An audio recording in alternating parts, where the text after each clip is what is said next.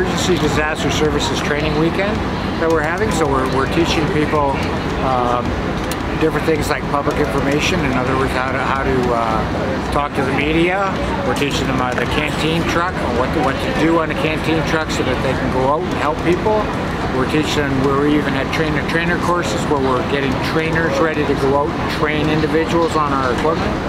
And we also had critical stress incident management individual course going on this weekend. But what you see in the background here is a cook-off. So you get a little bragging rights as to you got the best cooks and well-organized canteen. So we go through this exercise to make sure our equipment's ready. We're ready to go for the disaster scene. Coming into emergency prep week, so we're getting training done, and we're also having our equipment at the standby ready. We're double checking, triple checking, and this is a way for me to look at the equipment, make sure that it is job ready for the disaster seasons, which is starting right now. And it will go probably through the summer till into the fall. So we're at the ready now. We're training people. We continue to train people.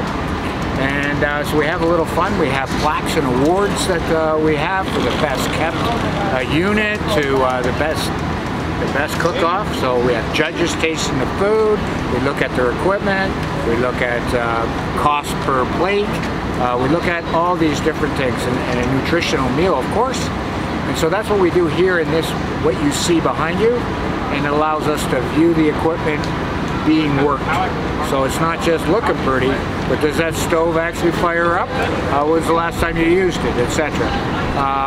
Checking the safety equipment, checking our health regulations, make sure that they're all up to date before we have the disaster season upon us.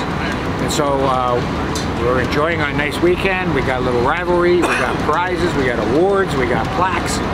We're having a great time out here, but it's real serious when a disaster does hit. So we've got to be ready. We're having fun now, but it has to be ready, and that's why you can see all this beautiful equipment around here. This is the Alberta Northern Territories, and this is our machinery.